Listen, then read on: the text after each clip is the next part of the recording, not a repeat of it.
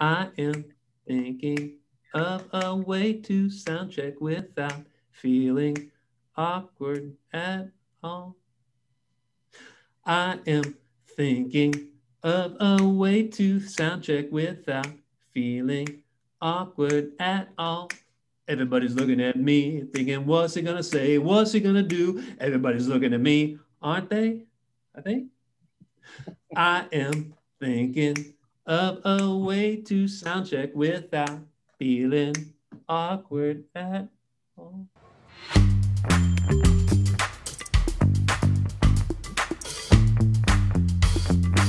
Somewhat different Wizards Roundtable today. I'm going to turn the reins over to Peter Nevland, Wizard of Ads partner, because he wanted to ask some questions of a couple of writers, one of them being me, the other one being Gregg, on two specific styles of writing that could be helpful to you. Asia is going to share with you how she sold a truck that was in Canada to a new owner in Texas, and he paid a premium for it when there were all these other trucks around that he could have purchased. I'm going to show you some ways that you can improve your recruitment ad writing and why this is a stronger way to do it. You want to stick around to the end, because at the end we're going to have an offer for all kinds of businesses out there. If you need some help with your writing or crafting of certain ads, we'll critique them and let you know how you can make them better. Let's begin, though, with Gregg, and she tells us that she once had a Piccolo that she was trying to sell.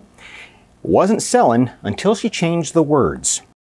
Well, that was when I was just trying to sell my own personal Piccolo, and I had it on Craigslist for 8 months, and I was just listing the stuff that I thought I would look for if I was in the market for one, just the straight facts. Right. And it didn't sell for 8 months, and I didn't want it anymore. You know, it's not like it takes up that much physical space in your house, but it takes up a lot of mental space in your head, if you know what a Piccolo is. So I wanted to. I know it's there, and I need to get rid of it. Exactly. You can hear it talk to you at night, so you just want to let it go.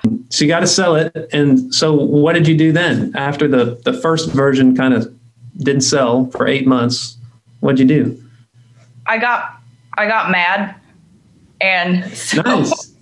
I just wrote this ad. I just didn't care at this point. I said, it's already not selling. You know, what's the worst that could happen? And so I just wrote this ad and published it, and I went to bed. And 8 hours later, I had hundreds of offers in my inbox when I woke up the next morning. Okay, now, so let's get the details first, and then we'll get to the writing part. The details of it, you put it up for how much money, and it ended up selling for how much money? It sold for the same amount that I asked for, $300, which was a really good price. Yeah, but you didn't raise the price at all because you were like, crap, man, all these people want it. Let's see who really wants it. No, since I already listed it for that price, I wasn't gonna raise it. Wow. A marketing consultant who also has integrity. This is really great. Okay. So you sold it for the same price, but you had hundreds of offers, whereas the other one you didn't have any bites for 8 months.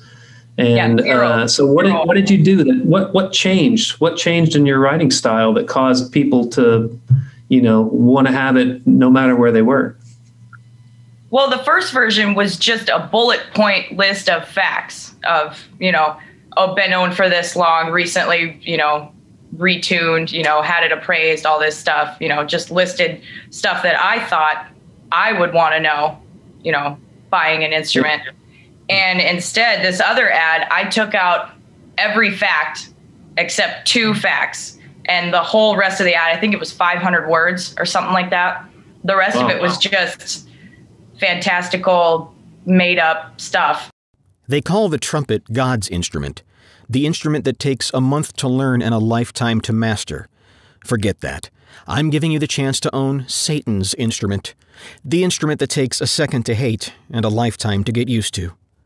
If your goal is world domination, getting the ball rolling on the apocalypse, or simply disarming someone who's a little too rapey, this miniature flute of terror will hold the game down, and how.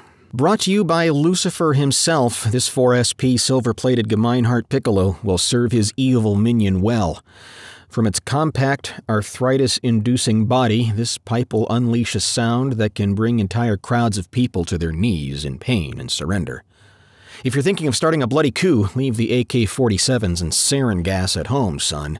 This pick is all you need.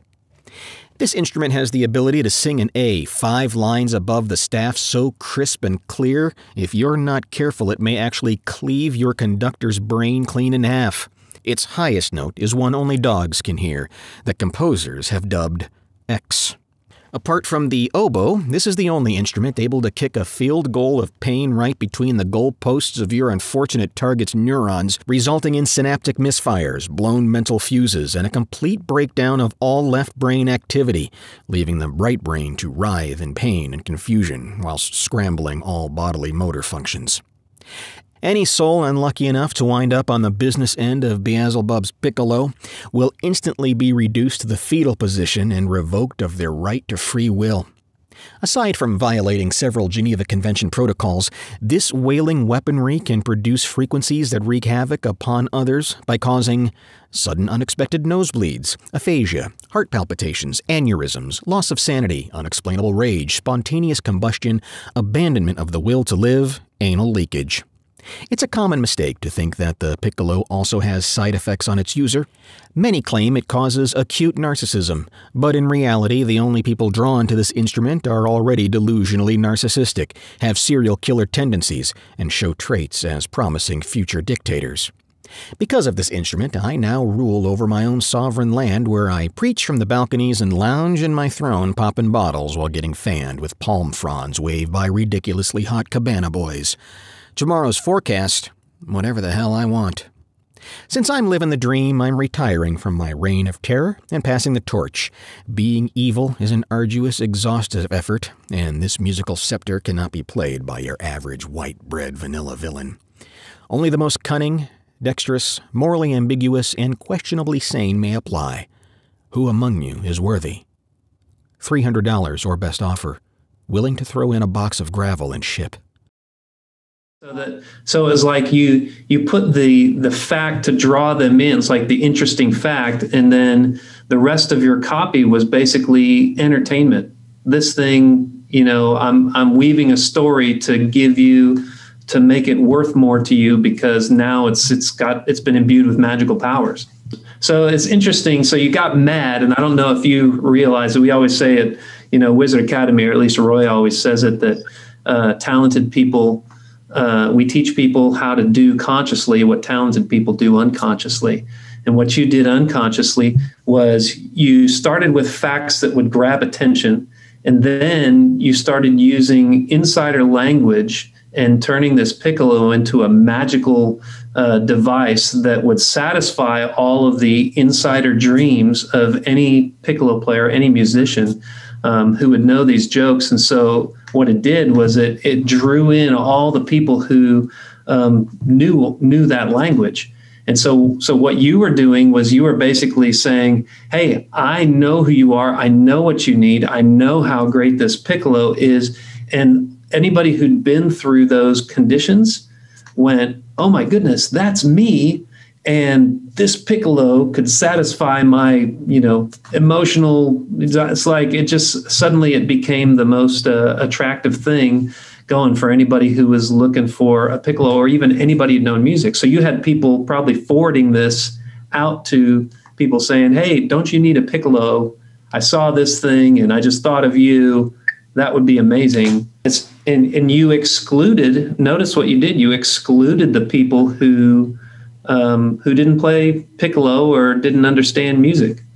People who didn't get it, they go like, I don't get this.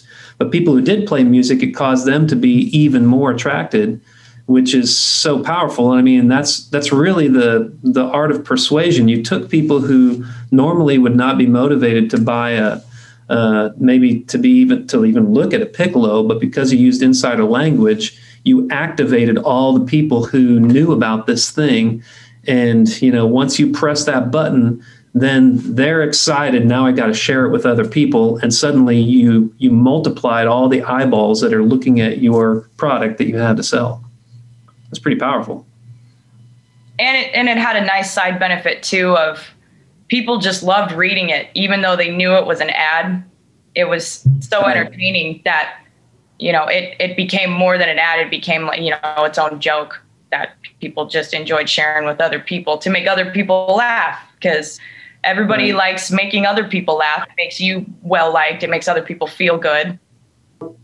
So that was just for your own personal deal. Now you're doing this for other people. Like, people are paying you to do this for them, to sell stuff that they have.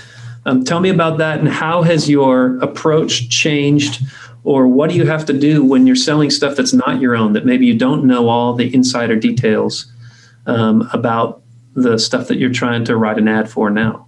I had to sell a truck for one client, and I didn't know anything about trucks, but I know truck people, and I know that they love joking around.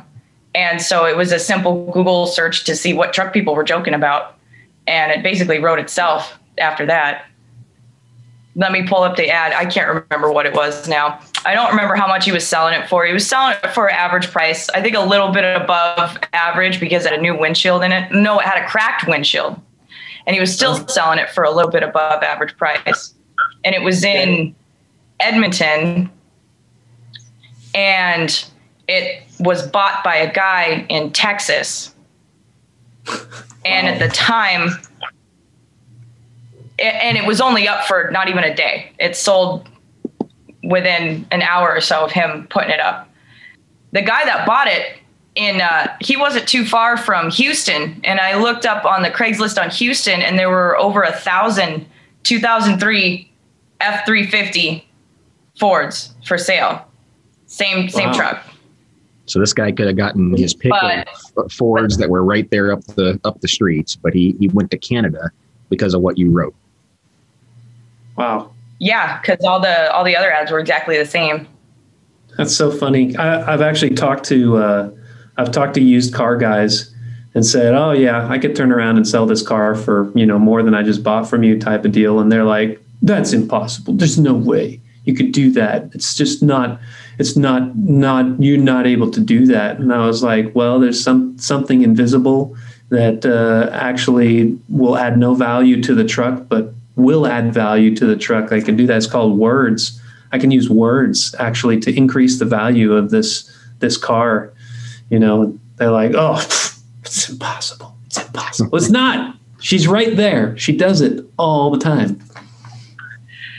I wrote an ad for a buddy. He had this Kia Spectra, this old Kia Spectra that he tried to take to the dealership, and they laughed him out of the dealership because he wanted $800 for it. And they said, "You're lucky to get $150, you know, like, we'll take it from you as like a favor." Right. And he wanted $800 from it. So he had me write the ad, and he sold it within a couple days for $800. Wow. That's amazing. I told him I told him he should walk back into that dealership, just waving the money at him. Like, "See, look." That's awesome. That's really cool. So did you find the ad? Yeah, I did. Ready to be uncomfortable? Come on. There are two types of people in this world: people who like Fords and people who are wrong. The Ford F-Series has been Canada's best-selling truck for over 52 years. Consistent and dependable, it is everything that a Dodge is not. This Ford can do almost everything a Chevy can, except randomly catch fire, because I heard them Chevys run a little hot sometimes. This is a work truck. If you're looking for a pretend-to-work truck, then go to a Nissan store. In some towns, they call it the wrecking yard. Unlike other wagons, this 2003 Ford F-350 isn't afraid of getting a little work on it. It's got a small dent in the front bumper, but that just gives it character. Could use a new windshield also. That's Edmonton for you. Other than that, she's clean, well-maintained, and built Ford tough. A word of warning: the interior is very roomy. The vertically challenged may need a car seat and pedal blocks to operate. Don't forget your sippy cup. Ain't that right, Rick? The leather interior crew cab comes with all the Lariat bells and whistles. The heated front seats keep you cozy while you sip coffee and laugh at your buddy trying to dig his lifted Tacoma out of the snow. Sometimes it takes them Yoda boys a minute to ask for help. They can be a little stubborn. That's just the nature of the breed. Call this rig Optimus Prime because it can transform from hauling trailers to hauling tools by switching out the tailgate. Sorry, no heated tailgate package available. You're thinking of a GMC. Got to keep your hands warm if you're going to push your truck home. Speaking of hauling trailers, this F-bomb comes with a fifth wheel hitch as well, because that was this 4x4's previous job, moving trailers from here to there. The V8 engine has all new fuel injectors, giving it maximum pulling power. So when your buddy with a City Boy Honda Ridgeline needs to move his RV, you'll be on speed dial. With brand new, some would say aggressive tires, this pick-em-up truck can pull your buddy's Silverado out of that ditch again. You hear how they're making Chevys more aerodynamic to save on gas when Fords tow them? They say that over 95% of Toyotas are still on the road. The rest managed to make it home. But with only 200,000 kilometers, this 3/4 ton is barely broke in. So what's next? How do you take this truck for a test drive? Just follow these easy steps. 1, if you need to sell your Chevy first, here's a tip. Try doubling its value by filling the tank. 2, if you want to get down here but you own a Dodge, check the last 2 pages of the owner's manual. That's where they put the bus schedule. 3, if you're driving a GMC but need to get here fast, try shutting off the engine to cut your time in half. Did you know a Sierra can go from 0 to 60 in less than 15 seconds if you push it off a cliff? 4, if you're trying to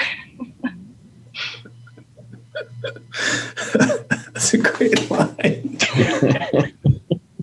Keep going. Sorry to interrupt with my laughter. That's all right. 4, if you're trying to unload a Toyota, increase your chances of a sale by customizing it with working brakes. How's that frame weld holding up there, bud? 5, if you're bringing a Nissan, will you be sitting up front with the tow truck driver so we know who to give the directions to? 6, and if you're thinking of buying a Honda Ridgeline, then we've got some blinker fluid to sell you. We hope to see you soon. That's awesome. That's fantastic. I love it because you just ticked off everybody who owns a different kind of brand of truck than Ford. But anybody who's looking for a Ford goes, oh, I'm going to be so happy owning a Ford and not owning these other crappy, should be at the bottom of a cliff trucks, you know. Right. Amazing. Any other tips that you know consciously that could help somebody who's either writing an ad or someone who's wanting to know, is this ad that I'm looking at good or not? Well, first of all, it can't look like any other ad that's on there. It has to have an engaging first mental image. The first sentence or the first couple sentences have to make you go, what? It has to put an image in your mind that is completely different from what you were thinking about before. And then the following lines have to make you want to continue that thought. It has to be more interesting than what your reader was thinking or reading before. That's very important. And then all of the copy that follows has to be reinforcing that first line, flowing through the rest of the body copy that makes you want to keep reading. You don't want to stop. It's like a ice luge or something, you know, you just keep going and building momentum. And then of course you have the last mental image, which always needs to be, in my opinion, somewhat of a form of a mic drop.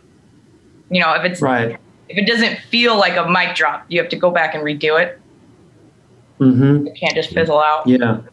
Yeah. You want that boom, that kind of like where people are just wowed by the end, like either how did they get back to the beginning or just, oh, that was so awesome, you have nothing more to say type of thing. Yeah. And, you know, you got to get past Broca, because anything that Broca thinks it's seen before, it's, you know, immediately going to toss it out the window. It's got to break a pattern that Broca thinks it knows. And when you say Broca, for all of you out there who are listening, when Asia says Broca, she means there's a part in your, an area in your brain that is looking for things that it's either seen before or hasn't seen before. And when that Broca's area is actually about this pattern recognition and word translation and stuff. And when it sees something it hasn't seen before, then it stops judging and analyzing and starts enjoying. And so as long as you can do something that somebody is like, whoa, that's different, now their right brain, the imaginative, the artistic side is activated, and they get into the place of entertainment. And before they know it, they're liking this thing before they've even decided whether they need it or not. That's not an issue anymore. Now it's just, I like it, how could I get it, type of thing. So you're basically bypassing the reason center and just going straight to the emotions, which is where we make our decisions. We make our decisions with our emotions, with our heart, and then we use our logic to justify what the heart has already decided. So Johnny, let's switch to you. You've been very gracious and very quiet.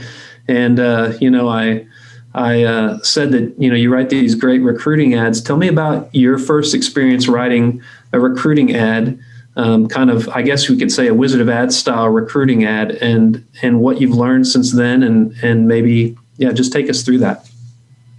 Well, I think one of the things that always has stuck out with me when I had written recruitment ads, years ago, was they all sound alike. They all kind of had this boilerplate. Here's the position, here's the hours, here are the benefits. Some BS line about unlimited earning potential, or something like that. So I always try to turn the mirror around and say, all right, show me the character of the person who's going to be working for this company. That's profoundly more important. I think when we started writing the ads that go out on Indeed or LinkedIn or one of those things, I think one thing that is important or was new to me was the length.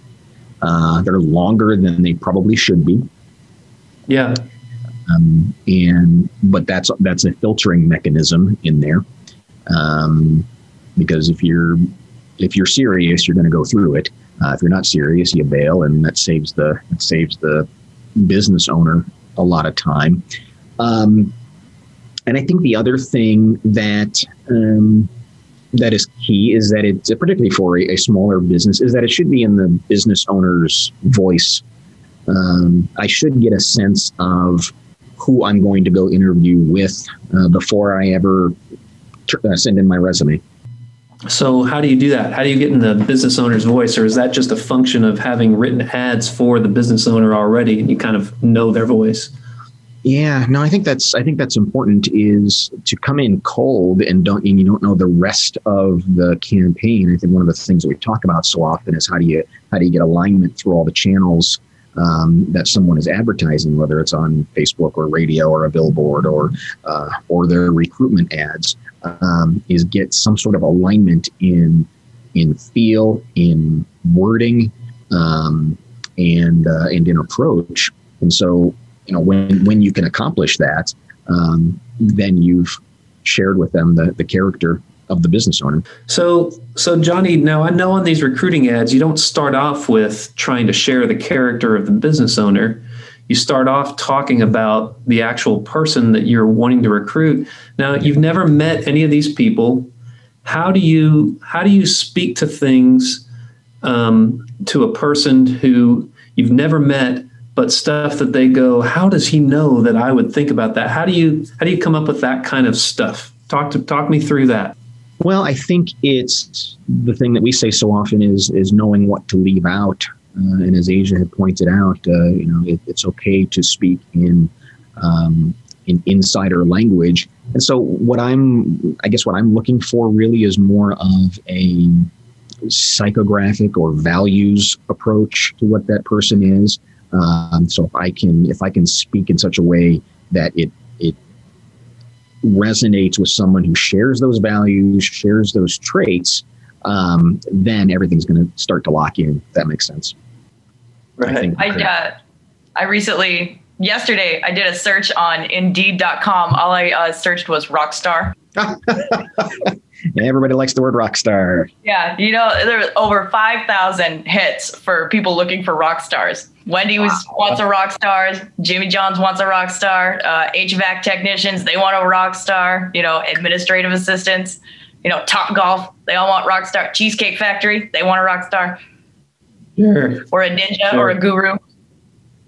They don't really want a rock star. If they thought about what a rock star is someone who intentionally crosses the boundaries that normal people don't.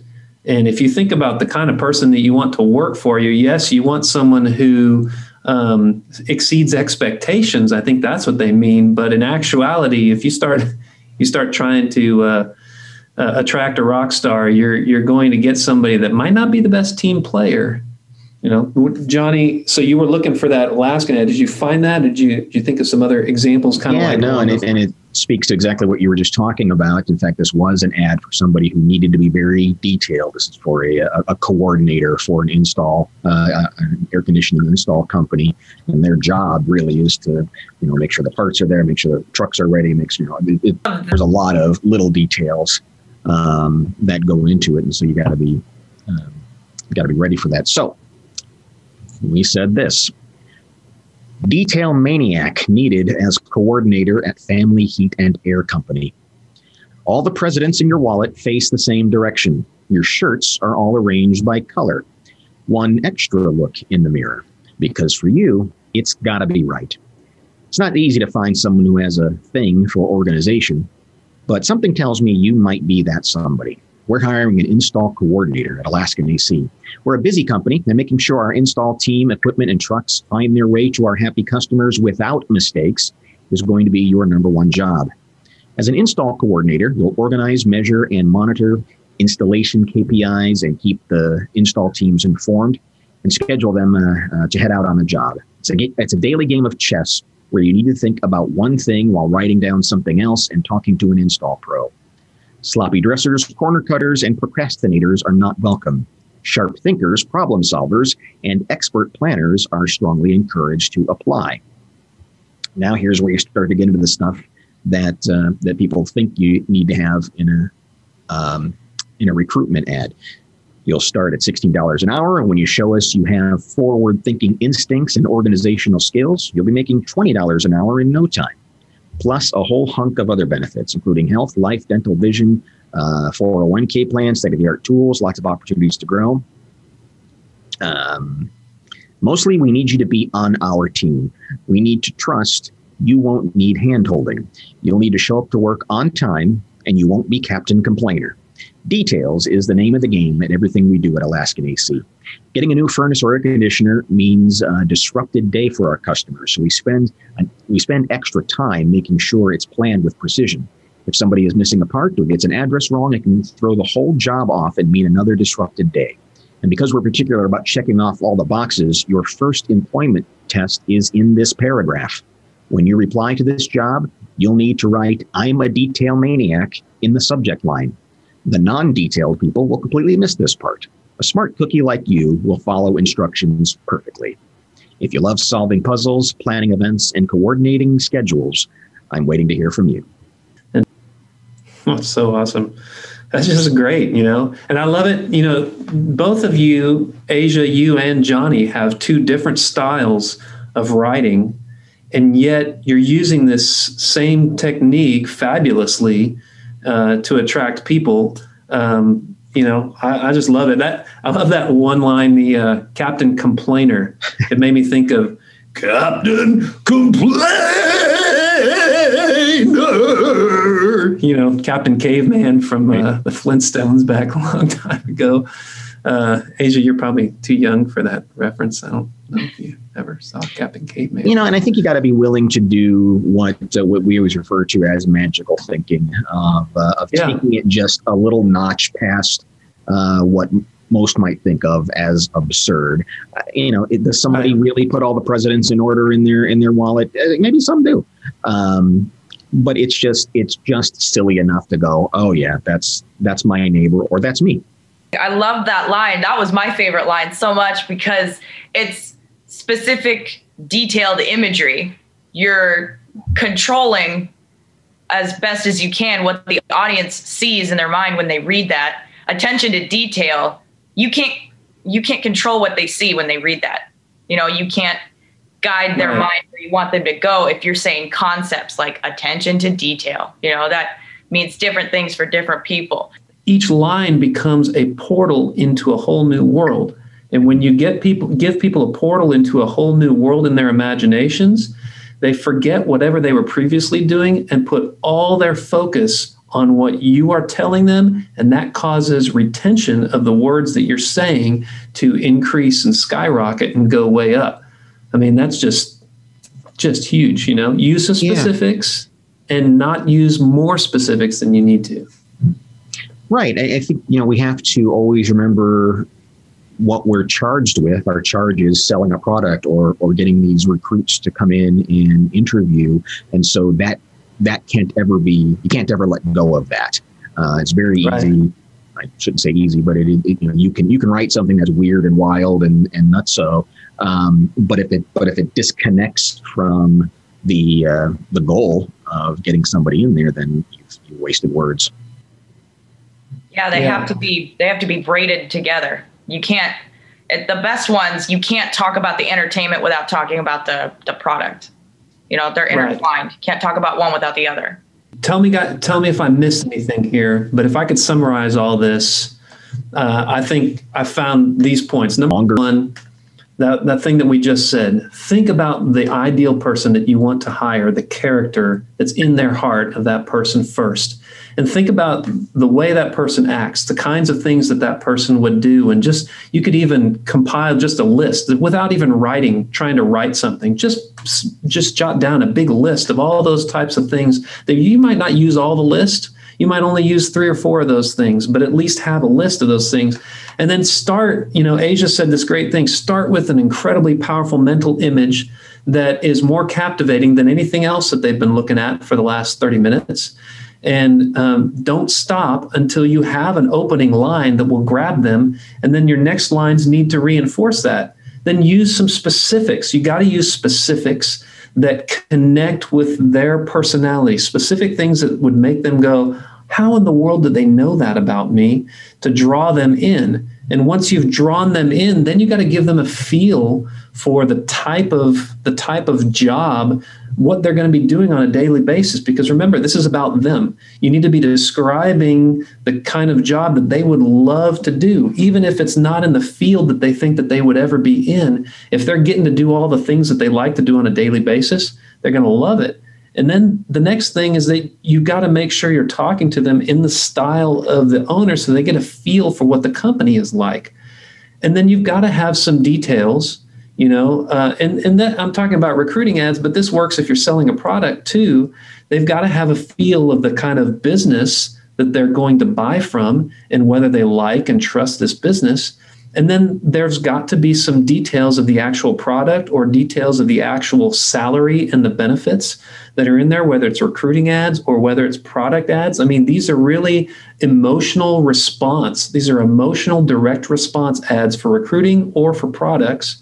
And then find a way to weed some people out. Put some slightly misleading directions in there with some subsequent directions that only detailed people or only people who are really good, who really care about what they're reading are going to get and they're going to respond to, so that we can turn the haystack into just a small pile of needles that's a whole lot more manageable for business owners. And once you do that, then you just need to close with something really big and really powerful that's going to be like a mic drop, so that people go, wow, how in the world can I get in touch with them? Or, goodness, that was an incredible ad. Or, wow, I know somebody exactly like this that I've got to send this to because that was just good all the way through. If you do that, then you're going to be solving a whole lot of problems, either for business owners or for customers who want to find something that fits them, right? Because this is about, when you look at buying a truck, if you look at buying or joining a company to work for, that is a big commitment. And so people are looking for something that feels like home, that feels like they fit. And when they can find that using words, suddenly they are willing to do a whole lot more than they would than just for bullet point. Guess what? This is the job. This is what it requires. This is what it takes. If you've got a resume, send it to so-and-so. We'll get back to you if we care about you and think that your hair is, worth having in our collection of wigs or whatever. I don't know. I'm just saying silly, stupid things that are halfway entertaining and people go, that guy is really weird. He's probably not a very good marketing consultant. Anyway, Did I miss anything in that summation of the style? Is there anything that I left out? You know, the only thing that came to mind is whether it's a Piccolo or a truck or a $16 an hour job, if there's not much difference in the thing, differentiate the ad. I mean, you've got to somehow make it stand out, because every Ford truck looks like a Ford truck. But if you can make the ad different, every $16 an hour, it's not necessarily that hard to find a $16 an hour job. And so make it distinctive in and of itself, and you're likely to get more response. Yeah. Johnny, Asia, maybe I'll ask this question. Would you guys be willing, if there was a business owner out there that said, oh my goodness, I've got to get these guys. If somebody, or maybe they said, hey, I've got this recruiting ad, I want to try my hand at this. Somebody out there, and they sent in a recruiting ad to you, or they sent in a product ad that used these techniques and said, would you evaluate this? Or maybe even a business owner goes, hey, what would it take to get you to write our ads? Would you be willing to hear that? Could people send in some ads to us and maybe we give them feedback on it? Would that be cool? That's a splendid idea, Peter Nevland. Yeah. How do we do that? How do we make that happen? Well, as you've been seeing here at the bottom of the screen, name and email addresses, and Asia's as well. And send them in, and we'll be more than happy to look at them, or if there's something you want us to tackle. You okay with that, Asia? I just volunteered you. Peter just volunteered us both. That's right. So you heard that right here. So what we are offering free consulting right now. Send us an ad. We'll be happy to review it and give you feedback. And if you are like, hey, we want you to write a bunch of ads. Obviously, if you don't think that Johnny and Asia are worth hiring by now, well, we probably don't want to work with you. But you should contact them, and I'm sure they'd be happy to tell you how much it would cost to do business with them. And because ultimately what's going to happen, Asia, she's selling trucks and cars and stuff like hotcakes for, this Edmonton dealer, and people are contacting them from all over North America to buy them. Do you think you want more people contacting you to buy your stuff? And Johnny's causing recruiting to be a whole lot easier for employees. And if you'd like him to do that for you, and also probably give you a lot of great strategy advice on the way, because both of them are brilliant people, I think you should contact them. And you should see what it takes to get them on their team, because what's going to mean is going to mean a little bit of money to them, but a whole lot more money going into your bank account. Wouldn't you like that? I think we all would. Man, you guys are awesome. Thank you so much for giving us your secrets. And man, I sure hope a lot of people take us up on this offer, because if you don't, you're going to be really sad that you missed out on the genius of Johnny and Asia. If you have any thoughts or questions, please put them in the comments below. And you heard Peter, if you are interested in us helping you, send us some copy that you're working on, regardless if it's a commercial or a recruitment ad, or even something you're going to put in Craigslist like Asia is so brilliant at. And we'll take a look at them, critique them, and get some information back to you and see if we can't help you improve them. Here's how you get in touch with us.